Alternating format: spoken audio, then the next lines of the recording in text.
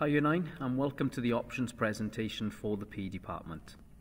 As you can see, we offer two courses in the PE department, which are GCSE PE and Level 2 BTEC Sport. Now at this point you should be aware that all students, regardless of what options they choose, will have 1 hour of compulsory core PE on their timetable next year. However, the courses that I'm going to talk to you about today are optional courses that are in addition to the core lesson, therefore are for students that enjoy practical lessons and have a keen interest in sport, fitness or health and well-being.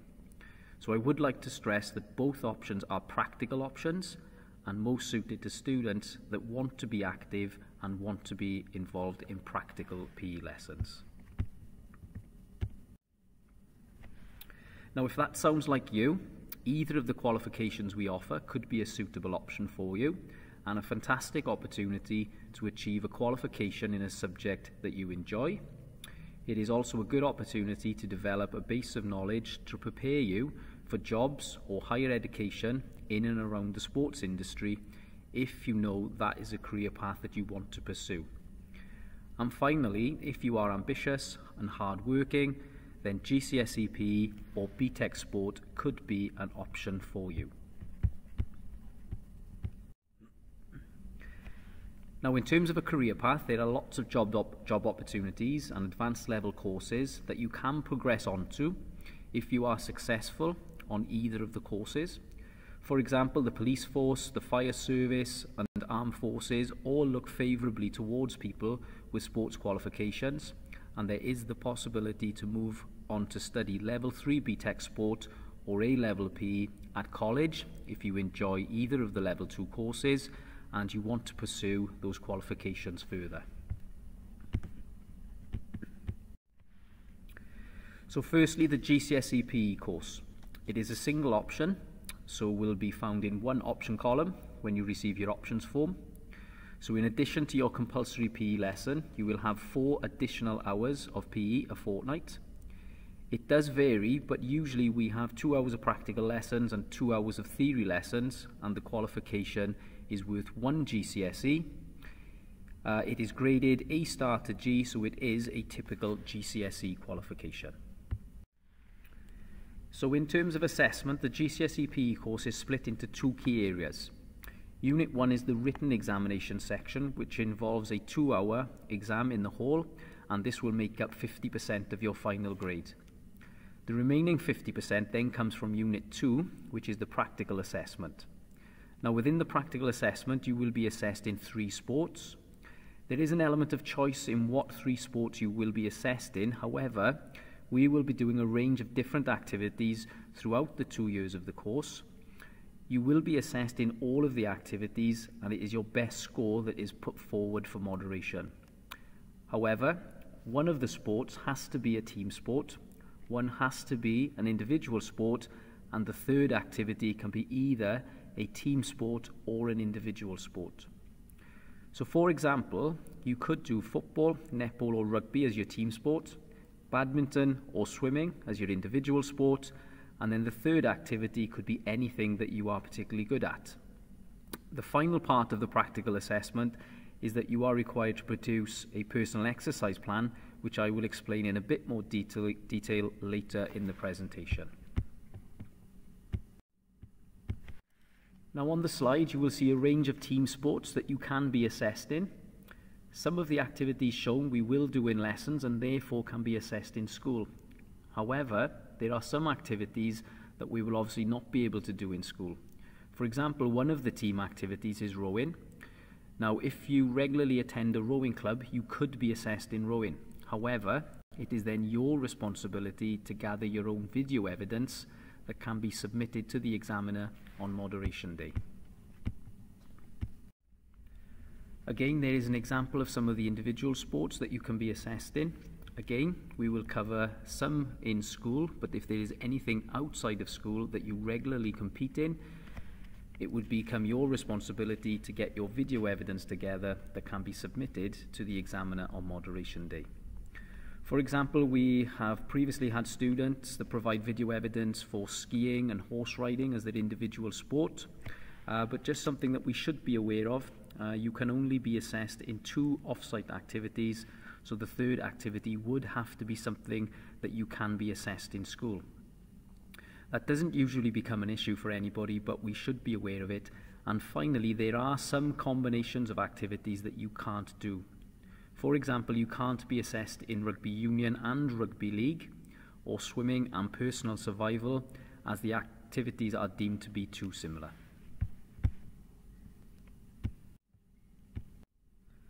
Now, as I mentioned earlier, the final part of the practical assessment is that you are required to produce a piece of coursework which is called the personal exercise plan. There are 6 sections to the personal exercise plan, which you can see on the screen.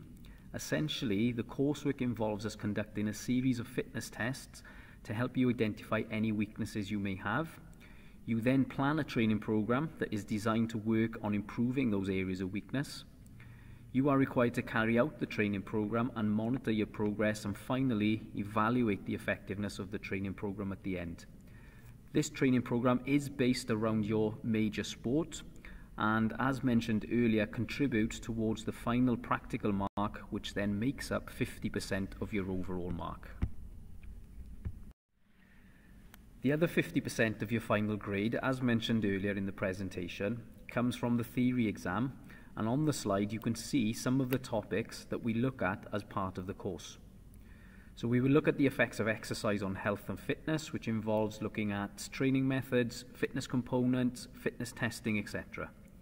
We will cover a topic called exercise physiology, where we look at the different body systems, including the muscular system, cardiovascular system, and the effects exercise have on those body systems. We will do some work around movement analysis and look at topics such as planes of movement. We will cover a topic that looks at the psychology of sport and how various psychological factors can affect sports performance. And finally, a topic called socio-cultural issues within sport, where we look at the effects of professionalism and commercialization of sport, and the effects of performance-enhancing drugs within sport. So there are a wide range of topics that are really interesting topics that are all relevant to fitness, sport and well-being. So now I'm going to move on to the second course that we offer, which is Level 2 BTEC Sport. The course we follow is the Level 2 certificate in Leadership through Sport. Again, this is a single option that you will study for 4 additional hours in addition to your compulsory core PE lesson. Similarly to the GCSE PE course, in BTEC Sport, approximately 50% of your lessons will be practical. Now, BTEC subjects are coursework-based subjects that are continually assessed, so you would be required to complete 3 units of work, which involves completing a variety of written and practical tasks. As I mentioned, BTEC courses are coursework-based subjects. This particular BTEC course is 100% coursework assessed, which means there is no exam, which is really good for those students who don't like exams or don't perform particularly well in exams, but prefer completing coursework tasks and always get good marks in their coursework. So as I mentioned, you would be required to complete 3 units of work. The unit shown on the screen is a list of all of the units that are within the specification, but you would only need to complete 3. Unit 1, Planning and Leading Sports Activities, is a mandatory unit, so we have to complete that unit. This unit is very much centered around developing your skills as a sports leader. So we investigate the qualities and attributes of a sports leader, and then it is very much a practical unit where we look to develop your coaching and leadership skills and put the qualities and attributes of a successful sports leader into action. So you would be required to plan and lead a session of your choice, and then evaluate the session and identify areas in which you can improve. The remaining 7 units listed on the screen are all optional units, so we have to do any 2 of the optional units. Traditionally, we have done Unit 2, Injury in Sport, where we look at the causes of a variety of sports injuries, how you would treat a sports injury, and how they can be prevented. The final unit that we usually do is planning and running a sports event, where, as the name suggests, you will be put in small teams and be responsible for planning and running your own sports event, which you may have seen previous BTEC students doing when they've come into your lesson and have done events such as football tournaments, dodgeball tournaments, and some have even organised charity events. But the emphasis is very much on you and your group taking ownership for your chosen event, and it is always a unit that the students really enjoy. Now, in terms of assessment of the BTEC sport course, all units are graded as a pass or fail, and you are required to pass all the assignments within each unit and successfully satisfy all of the grading criteria for each unit to achieve an overall pass. If you do that, then you will receive a Level 2 pass in Level 2 BTEC Sport, which is the equivalent of 2 C grades at GCSE level. So just to summarise, if you opt for either of the options, in addition to your core PE lesson, you would study sport for an additional 4 lessons a fortnight. 2 of the lessons will be practical lessons, 2 of the lessons will be theory-based. In GCSE PE, the practical assessment is worth 50% of your final mark, and remember you would be assessed in 3 sports: a team sport, an individual sport, and any third activity.